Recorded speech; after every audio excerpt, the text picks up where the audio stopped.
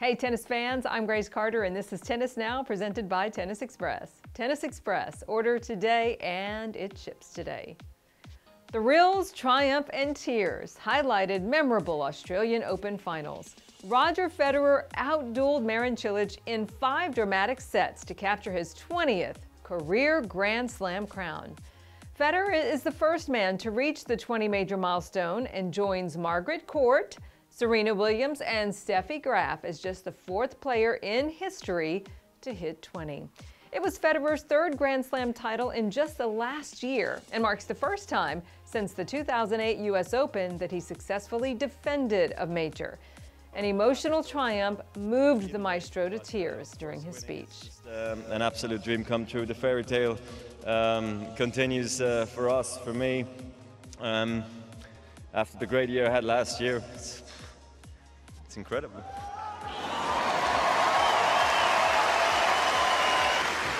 Wouldn't be the same without you guys. Thank you. Marin's team as well. You guys work hard. All the best.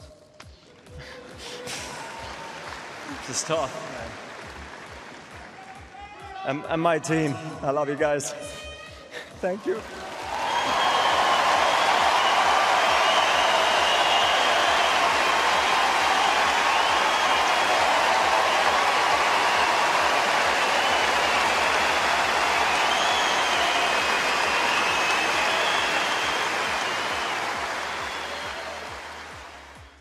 This rematch of the 2017 Wimbledon final featured some pulsating all-court points. Cilic, who rose to a career-high number 3 as a result of his run to the final, had break points to open the 5th set, but he just couldn't convert.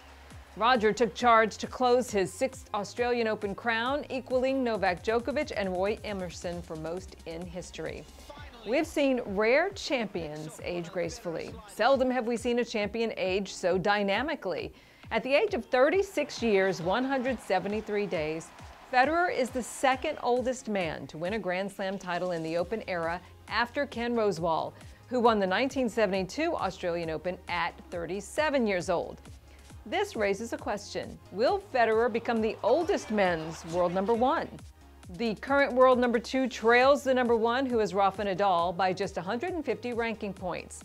Federer is defending championship points from Indian Wells and Miami coming up this spring. So how many career Grand Slams do you think Roger's going to win?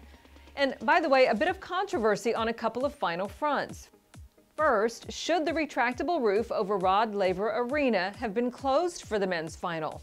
As you'll recall, the roof was open for the women's final, and some, including Aussie legend Pat Cash, questioned why the roof was closed for the men's final.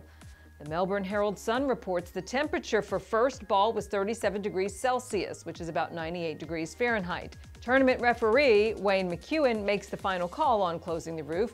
However, in the past, the tournament has stuck to its policy of closing the roof when the temperature hits 40 degrees Celsius and the wet bulb globe temperature, whatever that is about 32.5 degrees Celsius. Now, afterward, both Marin and Roger said they were not asked if they would prefer to play with the roof closed. Did that decision benefit Federer, who's 7 years older than Cilic and obviously a tremendous force indoors? Fed says he was ready for any conditions and felt that he could wear down Cilic in the heat had the roof been open.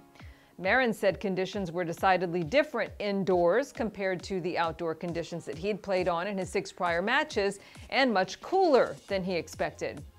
All right, another issue. Should tournaments create conditions that suit the stars? Hall of Famer Mats Wilander raised some eyebrows with his Eurosport commentary on this subject. On the 30th anniversary of his victory at the first Australian Open staged in Melbourne Park, here's what he had to say. If I was tournament director, I'd speed up the court so Roger Federer can play 3 or 4 more years. He's probably the best thing in professional sports. Now, of course, tournaments can create any surface speed they choose, but do you agree with Mats? Should tournaments speed up the court to extend Federer's career, or is that simply preferential treatment for Roger? Let us know what you think in the comment section below. In any case, the tennis world celebrated Roger's 20th win with some rousing social media posts. Here's a look at some that caught our eye.